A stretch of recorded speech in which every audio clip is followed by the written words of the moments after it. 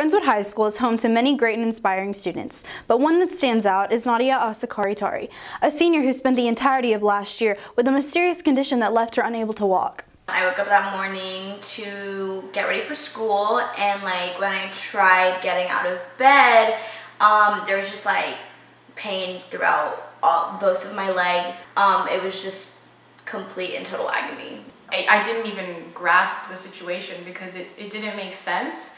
I mean, obviously I knew she was diabetic, but she, to my knowledge, had never had any significant health problems before, and it was so strange for her just not to be there. This has been one of the hardest experiences as a mother, to watch what had happened to Nadia when we didn't know why she couldn't walk. Afterwards, I was in and out of the hospital a few times during Thanksgiving, and basically they all came to the same conclusion that they couldn't find a diagnosis. She was fine, she could walk, then she had an illness, then the deterioration of her walking was the biggest challenge, and not knowing what would happen next.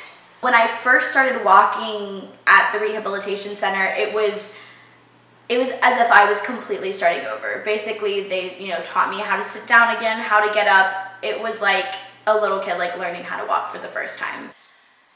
I never knew Nadia was as strong as I think she is now. I didn't realize she was my friend, but I can't even imagine going through this process the way that she has and coming out successful. I think the biggest lesson that I learned from this is that, and this is maybe quite cliche, but honestly really be thankful for the little things in your life. I don't think anyone ever thinks that maybe one day that their legs would stop working, and that's definitely something I took for granted. Just taking life in all of its moments not for granted, being happy and thankful for all the things you have, because you honestly don't know when it'll slip away.